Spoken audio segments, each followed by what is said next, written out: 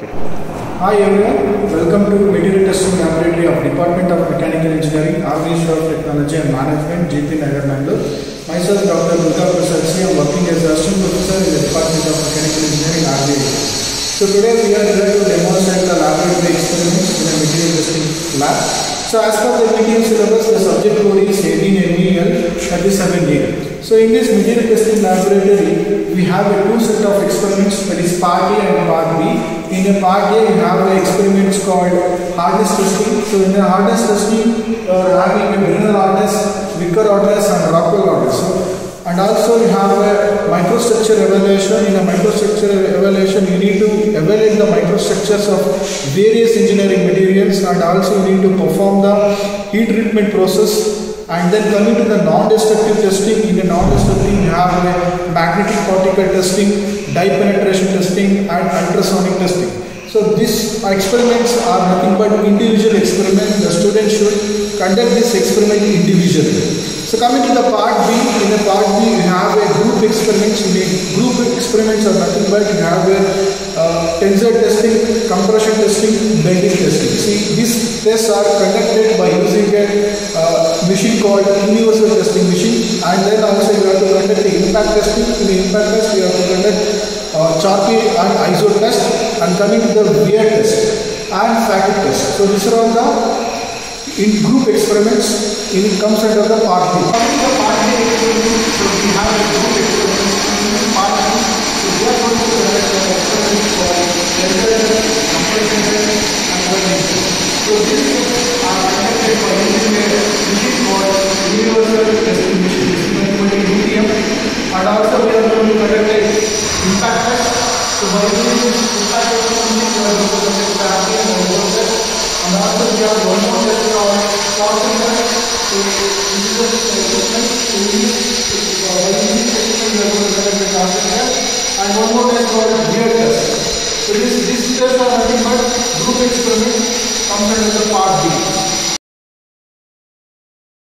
Some of the general instructions for the students are: first one is, before entering the laboratory, all the students should compulsorily wear the apron and the shoes. The second thing is, before entering the lab, the student should bring the practical record completed in all respects. Third one is, before conducting the experiments, the student should take the permission from the concerned faculty or the technical staff. Fourth one is, after the conduction of the experiments, the student should perform the calculations and draw the graph wherever necessary. And fifth one is, after completion of the experiments and the practical record, the student should take the signature from the concerned faculty. So today we are going to conduct a Brinell Hardness testing. So why we need to conduct this testing?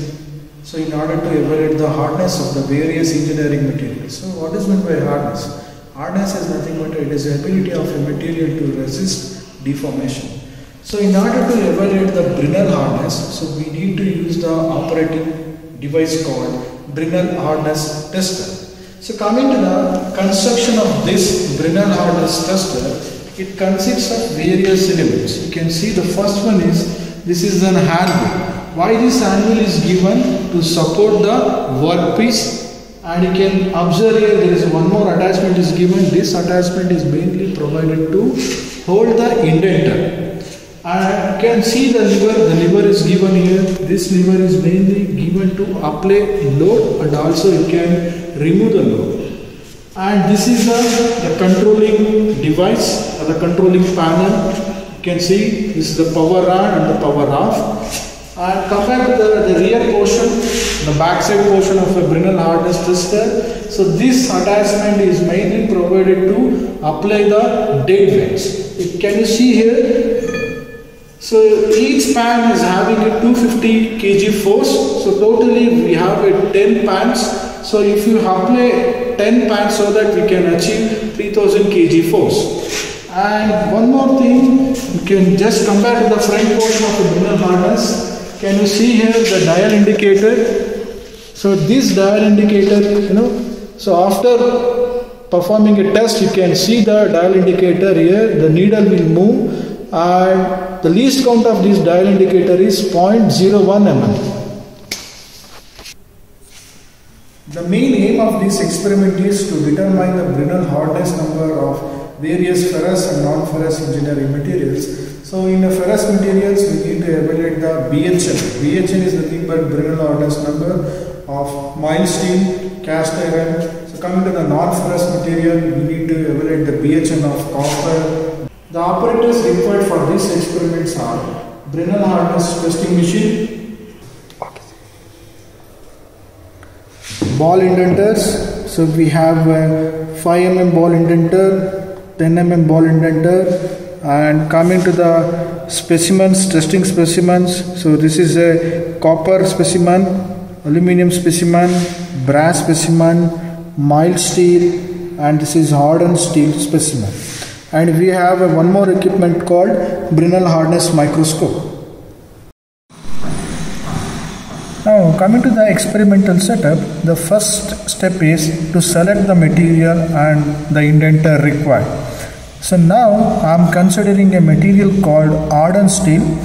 So on this material you can just observe that there are the values are mentioned on the material 10 bar 3000. What is meant by 10 and what is meant by 3000?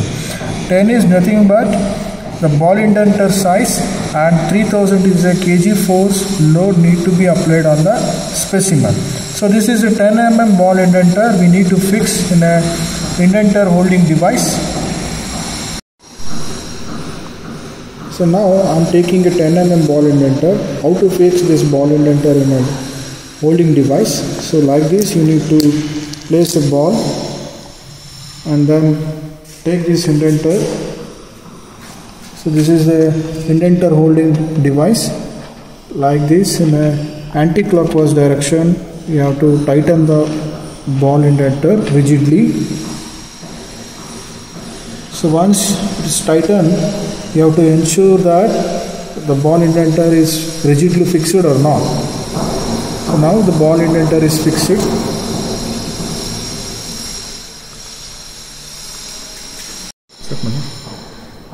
So after placing this indenter, so next step is you need to place the specimen, testing specimen on a hand wheel. So you have to ensure that the specimen should have a flat surface and also the surface of the specimen should be polished. Okay, so like this you have to place the specimen on the hand wheel exactly at the center place. After placing this specimen on the hand wheel, you have to slowly rotate the hand wheel clockwise direction, and you need to observe that the hand wheel is moving upwards towards the direction of the indenter. So very slowly you have to rotate the hand wheel.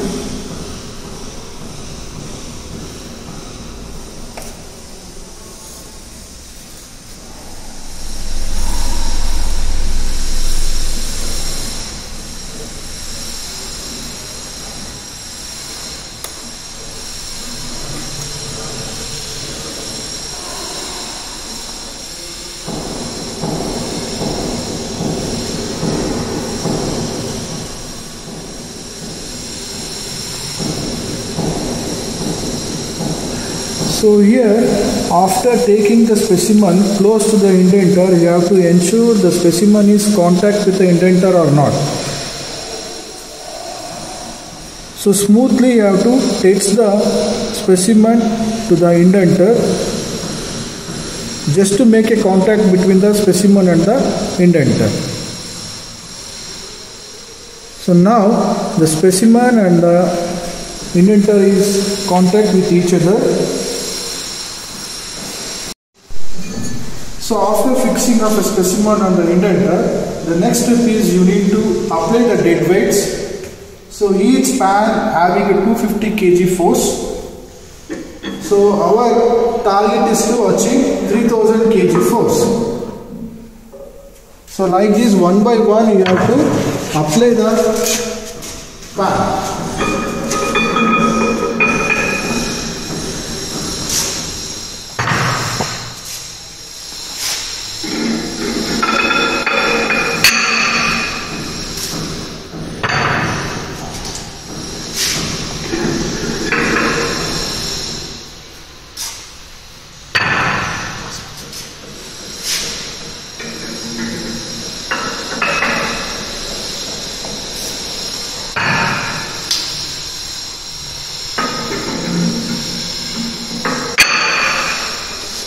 Okay. So now we have applied almost 10 pans. So each pan having 250 kg force, and 10 into 250 we have 2500 kg force. And you can observe that the base pan, so this base pan and the rod carries 250 kg force, and inbuilt you have a 250 kg force. So totally we have achieved 3000 kg force. So after applying the dead weights, the next step is we have to touch the specimen to the indenter. So you can carefully observe the dial gauge. So in the dial gauge inside you have a smaller needle. This smaller needle should touches the red point, so that we have applied the inbuilt load of 250 kg force on the material. So in order to apply this, you have to gradually rotate the specimen in a clockwise direction. So you can just carefully observe the needle is moving. So now after applying the dead weights, the next step is you have to slowly move the anvil so that the specimen should contact with the indenter. And now you can just observe the dial gauge. So inside the dial gauge you have a smaller needle, should coincide with a 0 point. Next step is you have to switch on the machine. You can just observe the midways are moving upward direction. And now come back here, slowly apply the remaining 250 kg force by rotating the specimen. You can just observe the needle which is moving towards the red point.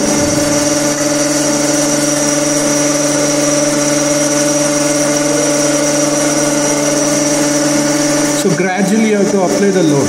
So now the smaller needle is exactly coincide with the red point, so that what happens, the inbuilt load is applied on the material. Next step is, so by applying this lever, you have to apply the load.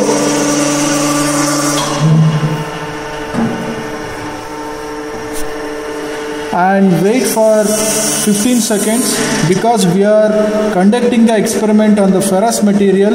So ferrous material exhibits higher hardness, so that's why we have to maintain 15 seconds time, and then release the load, unlock it, and take back the sample.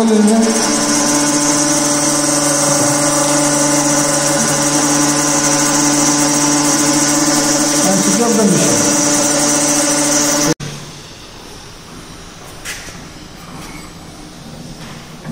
So this is your indentation.